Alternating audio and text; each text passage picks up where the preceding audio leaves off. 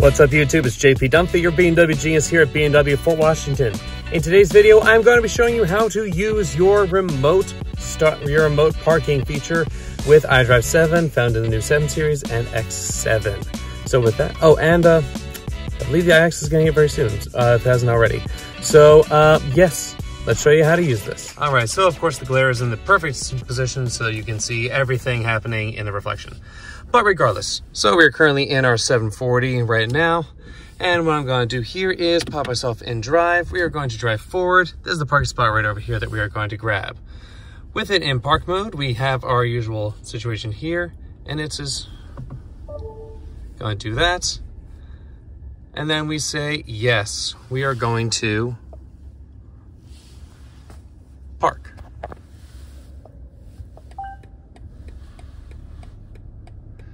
So we have that. Let's say, nope, do it again. Now we pop it there. We have park with the myBMW app. So we're going to select that. It's going to tell us to now exit the vehicle and start remote parking with the myBMW app. So with that, let's do the fun part. And so now I am here in the car. I have to have double this thing up. So I basically have two things happening here at the same time.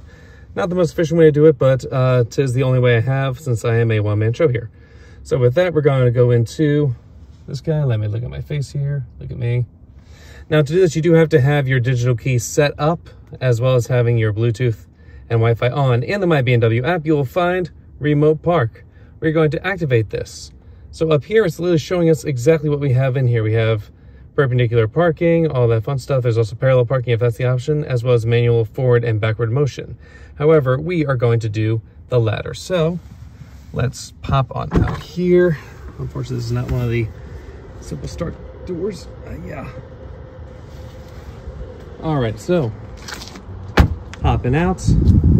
Here's our thing. We're going to hit get started. Now we calibrate it by moving our phone forward and back to vertical. With that, you hear the car now started up. You say yes, there's a disclaimer.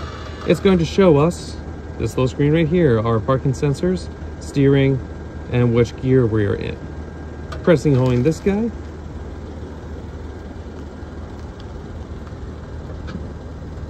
Shows us all about that.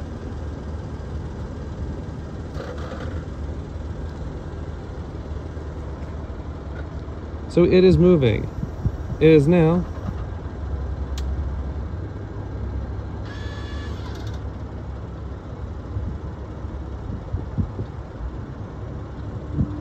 forward, back,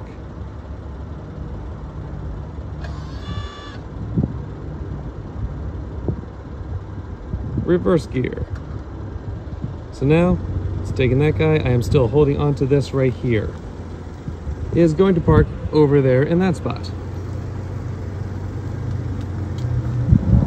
Now the one downside of this is this cannot be done from far away. You still have to be within range of this to do its thing. So it's getting a little bit close there, but it is doing just fine. So again, here's where it is here. I'm still holding this guy right there. It's now going to readjust, same as everything else before. As you can see, there is nobody in the car. But this is basically the same system that it does when it does your automatic parking when you're inside the car. The only difference is now you're outside the car. So it's doing that. Readjusting within the lines. And now it says it has successfully parked. So with that, you hit finish, and now you have the option to either continue driving, aka pull it forward or back, or we're going to lock the car and turn off the engine. And with that, completed. That is the remote park system. So unfortunately, I don't have a open spot to actually do it the way it's supposed to be done inside here. Instead, it gets this little one, so it parks a little bit closer to there and basically on the line. But when it's in the normal parking spot, again, it works the exact same way as it would internally. Now, again, I just need to reiterate that there are, good Lord, that's very bright. Let me actually pull this guy down, pop this over here. That's a little bit nicer, not quite as bright. Okay, still kind of bright. But bottom line here is it's still, you have to be within range of it. So it's based on the digital key. Plus and how it connects to the car. So if your car doesn't have Digital Key Plus, you likely do not have this option, aka i4, or anything else that's still running iDrive 7 or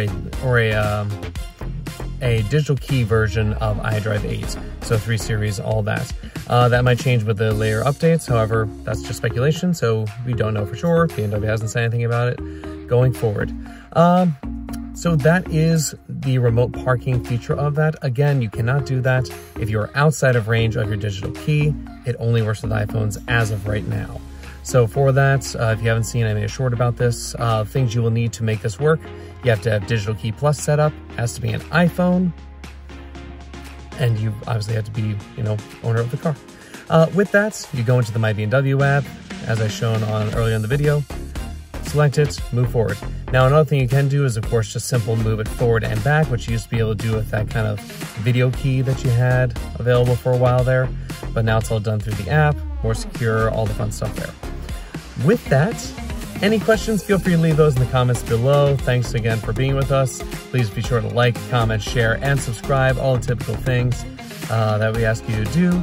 If there's anything else you want to see going forward, please let me know. I will actually be doing a test drive of this thing, so the smaller 6-cylinder rear-wheel drive version of the 7 Series, to see how it handles in comparison to the 760 that was driven previously, as well as the i7. So with that, thanks for being with us. Have a great rest of your day. Bye-bye.